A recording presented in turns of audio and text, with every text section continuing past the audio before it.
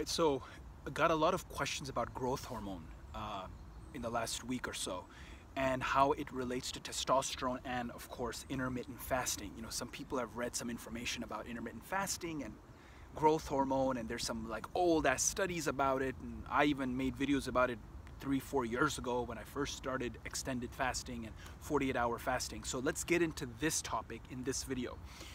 Does intermittent fasting actually relate to growth hormone, and how does that relate to testosterone? So again, I have all my notes written here, so if I'm looking down, I'm just making sure I cover everything. Now, the two studies I want to cover first. There's a 2009 study in the journal Aging Cell. It's a mouse study, and essentially what they find is whatever intermittent fasting, it's an intermittent fasting study. You know, you can make animals do intermittent fasting too, obviously. So whatever benefits are supposed to happen for the mouse during the intermittent fast, if they silence the growth hormone gene in the mouse, because you can silence genes in mice, right? There's all these genes for different hormones and different molecules, different enzymes. You can silence these genes, like chemically. So they silence the growth hormone gene in the mouse, and the mouse, the benefit the mouse usually got from intermittent fasting, for example, living longer, you know, the caloric restriction, the fat loss, and so on, that goes away. So that 2009 study provided evidence that for intermittent fasting to work, the growth hormone gene has to be there. So we know growth hormone is related somehow to intermittent fasting. So that's maybe where all these questions come in. Now, one thing I want to cover is insulin. A lot of questions about insulin too, and how this relates to this. So growth hormone and insulin are both anabolic hormones, right? They promote muscle growth in the body. They allow you to become bigger. It's a mass thing. It's anabolic. Whereas catabolic is things that cut. You know, when you cut weight, you're on a catabolic system. You're in a catabolic regimen. Okay? So what happens in our bodies when our metabolism breaks down, when you're living in an unhealthy, dumb life, you become insulin resistant. What does that mean? For the carbohydrates that you eat, the food that you eat to be used as energy, glucose has to be transported into the cell, right? There's all these glucose transporters outside the cell.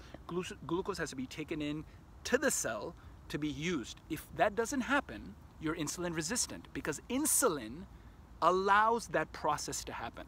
So if all these insulin is being secreted, but your glucose is not being taken inside the cell, either you have some sort of insulin problem, or you have a problem with the glucose transporters, and they could both be involved. So that's what happens in diabetes and these types of diseases of blood sugar. You know, it's like, oh, I have a lot of blood sugar. Why? Because that sugar, glucose, is in your blood. It's not being taken inside the cell. Okay, so this is theory that you need to know when you read these papers.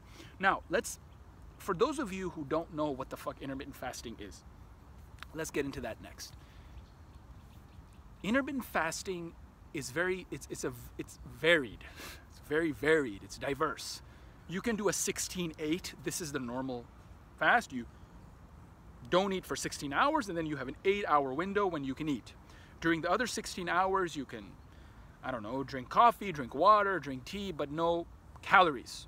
Okay, so, you know, water, tea, coffee is like 1 or 2 calories, these things. Not water, but coffee and tea. That's okay. As long as you're below a certain very small caloric level, you're fasting. That's intermittent fasting. Now, there's another type of intermittent fasting where you eat for 5 days and then you fast for 48 hours every week. I used to do that when I was in strength camp a few years ago. I did it for about 4 or 5 months. That's also intermittent fasting. So it just depends. Some people do 24. So 20 hours fast and then they eat for 4 hours. Some people do OMAD, 1 meal a day. They just eat, you know, in a span of half an hour to an hour, and then for the rest of the 23 hours they fast. So there's different types of intermittent fasting. The one I do is usually 16-8 or 18-6. This is what I've been doing for the last 4 or 5 years. Now, when it comes to testosterone, there is not a single study out there that shows evidence, hardcore evidence, that intermittent fasting will boost testosterone. No, sir. This is a fad. I've said this in other videos before. If you know of any study like that, even in an animal, tell me, because there's a couple of studies actually show that intermittent fasting can lower testosterone. And again, these are animal studies, so you don't take it with a grain of salt, and it's not like very well done, the controls and so on, because it's hard to control stuff like this. But fasting goes back, 5,000 years, like 10,000 years, 50,000, a million, I don't know. It goes back a long time, because fasting is something that the body is naturally used to, because we're not supposed to eat 5 times a day. We didn't eat this ever, right? The obesity you see, the fat people in America, Canada, and even in Europe now, not so much here in Ukraine, but there's a lot of fat people in the world. Even in India now, more people are dying because of overweight than underweight. This is crazy. It's crazy. In Africa, some countries, this is happening too. It's crazy how the world is like overabundance of food. It's not good. And that's where the fasting comes in. Okay, so that's something I want to cover. Next, I also want to cover that extended fasting is very different from intermittent fasting, right? So in the aphro-d Academy, we have Simon who fasted 10 days. Andre fasted 7 days. I fasted 5 days twice before. Other people have done some crazy fasts in the aphro-d Academy. So the benefits that you see are more, for me, my personal story, I can tell you, is more mental. Yeah, you get the 6-pack abs, the 3rd or 4th day, like you won't even have to flex, like 8-pack, easy, because all the inflammation goes away. But for me, it's always been epiphanies. It's always been mental. Like when my body rids itself of food for a while, I still continue to take aphro-d, but everything else I avoid, and I drink coffee. Like I get these epiphanies, these ultra magical thoughts that are more in the body, in the soul, like in my like dancing Farhan, that I don't get when I eat. So for me, it's very mental. It's when I want to take a break from my thoughts, I do an extended fast. It's like a trick. It's just like a quick trick for me. Now, Seneca, who is the greatest influence on Tim Ferriss, did these 10-day fasts where, he has a chapter in his book, that the Letters to a Stoic. I think it's like chapters 14 or 18, I don't remember. But in that chapter, it's called Fasting and Festivities. Seneca would fast for 10 days. During the festivities, when the people were partying, he would fast for 10 days. So Seneca was, he was the richest man in the Roman Empire, richer than the emperor. And the emperor had him executed, commit suicide, because he got so powerful. So, fasting is no joke. Be smart. Okay. Now, of course, it gives your digestive system more time to relax, more time to detox. That's one. It's a natural way to live. I covered it. It is also a very, very good way to lower insulin levels. If you're insulin resistant, you have this problem, diabetes. I mean, look at a guy like Jason Fung. Jason Fung is a nephrologist in Toronto. He's a kidney doctor. And now all he does is focus on the keto diet, extended fasting, intermittent fasting, and diabetes research. That's what he's been doing for the last 20 years. He's very world-renowned. He's written like 4 New York best-selling books, or best-selling books. Jason Fung, when a patient comes in his clinic and says, I'm insulin resistant, I have a problem, I have diabetes, he's like, go on a 5-day fast, motherfucker. Go on a 5-day fast today, right now. Go on a 5-day fast, right now, go on a 5-day fast. And that's why. The reason is because you want your insulin levels to come down. You want your insulin system to get reset. It's hard to say these things, they're not so scientific, but you're essentially resetting that system, because now your insulin goes way down. You're in ketosis, natural ketosis, not keto diet, natural ketosis, and once you reset your system, that is the first step to curing diabetes, to curing high blood sugar, and this is what Jason Fung recommends. And another thing I want to cover is autophagy. So if you want to decrease inflammation, you want to increase your antioxidant profile, you want to get rid of all those inflammatory markers, autophagy is the way to do it. What does that mean? So, and obviously this is very important for fat loss. Autophagy is a way, auto is self, phagy is eating, like phagocytes are cells which eat cells, right? Phagocytes. Now, autophagy is when a cell eats itself or it destroys itself. It's programmed cell death. It's apoptosis, it's called, programmed cell death. There's a system inside the cell that allows the cell to eat itself or to destroy itself. And autophagy happens in fat cells when you fast. So this is one way to think about intermittent fasting. Lipolysis, metabolic breakdown of fat cells through hydrolysis to form fatty acids and glycerol. This will happen. This is one of the health benefits with intermittent fasting. Now, what the fuck is growth hormone? Okay.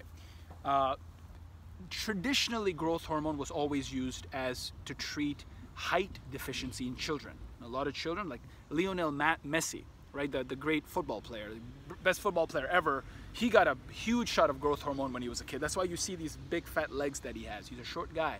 So his parents treated him with growth hormone when he was a kid, and he developed these huge legs. That was all growth hormone. Guy's on juice since he was a kid because he was so short. So they thought he was not going to grow well, and grew too well, and now he's the best football player ever. It's not natural. Messi's on juice. Growth hormone is a peptide hormone. It's a somatotrope, and it's made by somatotrope cells inside the adenohypophysis. So that's the anterior pituitary gland. You remember the pituitary gland? It also releases LH. It's also a process through how testosterone is produced. So growth hormone is produced a very similar way. And like I said, huge factor in growth and development. It also stimulates IGF-1 in the liver. Okay. This is how you grow muscle. There is an increase in skeletal muscle weight. We know this cross-sectional area of muscle mass. This is all mediated when growth hormone targets the IGF receptor and binds to the IGF receptor. This is how you get muscle mass. This is what growth hormone is all about. So physical performance, strength, these are all related to growth hormone. Now, how does growth hormone and testosterone relate to each other? Well, several studies. Let me talk about a couple of them. One study is actually done very recently in 2018 in the journal Endocrine Connections. There they showed that mice who suffer from micropenis, right, small penis, probably like this small, when they take testosterone and growth hormone together, they grow a normal penis. Penis becomes average. But on their own, growth hormone and testosterone don't do the trick. So you need to take them together. So this is one thing about micropenis syndrome in rats. And when you look at recovery, muscle recovery is done best with testosterone and growth hormone together. There's a synergistic influence of these two hormones. If you have testosterone by itself, growth hormone by itself, muscles don't recover as fast. So this is another study that showed this. Now, what does science say about intermittent fasting and growth hormone and how it relates to testosterone? Nothing. Really nothing. I mean, I told you a lot of information about these three things, but together, not really. Don't do intermittent fasting to increase testosterone, please. Do it because you want to lose fat. Do it because you want to feel lean. You want to feel good. You don't want to put so much stress on your body, eating all day. You want to give yourself a break. You want to be mentally alert, mentally focused during the mornings. That's why you should do intermittent fasting, for that focus, that energy. Yeah, and of course it maintains muscle, it induces fat loss. Dude, even when you look at Ramadan studies, like, when Muslims, I'm a Muslim, when we do Ramadan, I don't personally do it, but when they do Ramadan, there's actually a decrease in sexual desire, a decrease in sexual appetite, a decrease in testosterone, essentially, during Ramadan. I mean, obviously they're not drinking water either.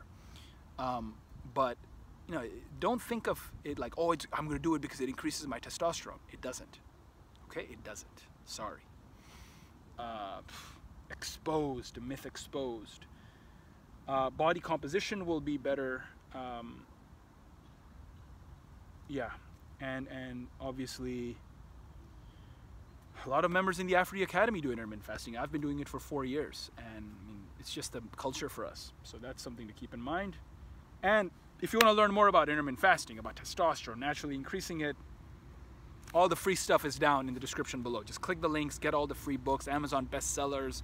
People paid hundreds of dollars for that stuff. I'm just giving it to you for free. Go increase your testosterone. You want to learn more about aphro-d, about what we do in the academy, about all the transformations, again, link below. Go learn, man. Have fun. Try intermittent fasting. If you've never done it, just try it. Like, it's not going to hurt you. Do it for 30 days. See how you feel. Do it 16-8 to start with. Don't worry. You're not going to lose muscle. Nothing's going to happen. You're not going to die. You're going to be okay. You can fast for 10 days. You're not going to die. Just do it slowly. Don't do anything crazy. I know Seaman in our academy, he did 10 days. He's never done more than two days, I think, and then he just did 10 days. But he's also a Viking and crazy motherfucker. Yeah. Love you, man. See you soon.